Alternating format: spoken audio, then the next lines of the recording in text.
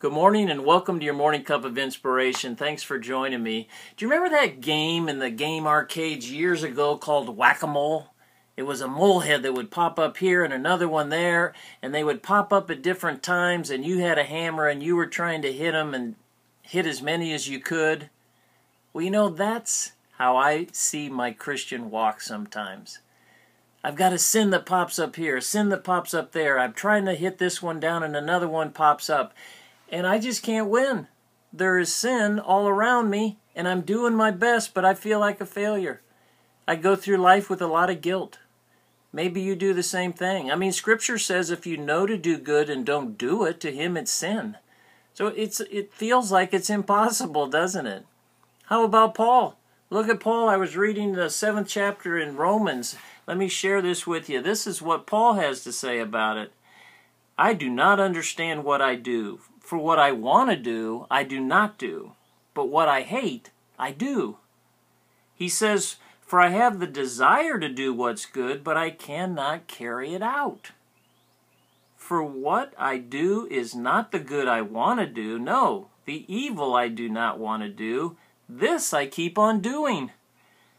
So, what's the answer? He says, who will rescue me from this body of death? He said, thanks be to God through Jesus Christ our Lord. You know, the devil loves to tell us lies when we're dealing with this sin in our life. He tells us to give up. He tells us you're not a real Christian. If you were a real Christian, you'd be able to stop yourself from sinning. And then he starts categorizing sin as to which one's worse and which one's not worse. Well, you know, the law in the Bible is there to show us what sin is, because if we didn't have it, we wouldn't know what a sin was. And it's to hold us accountable.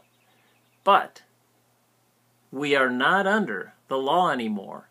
And the good news comes out in chapter 8, where Paul says, therefore, there is now no condemnation for those who are in Christ Jesus. When you come to Christ and accept him in your heart and allow him to lead your life, he does not condemn you. He knows you can't do it. That's why he died. That's why he has supplied his grace and his mercy for you every day. Every morning his grace and mercy is new to you. Every day he covers those sins. There is no condemnation. We need to keep that in mind. Paul goes on to say that the mind controlled by the Spirit is life and peace. Those who are led by the Spirit of God are sons of God. So let's remember that today. Let's be sons of God. Don't be under condemnation. Do all you can.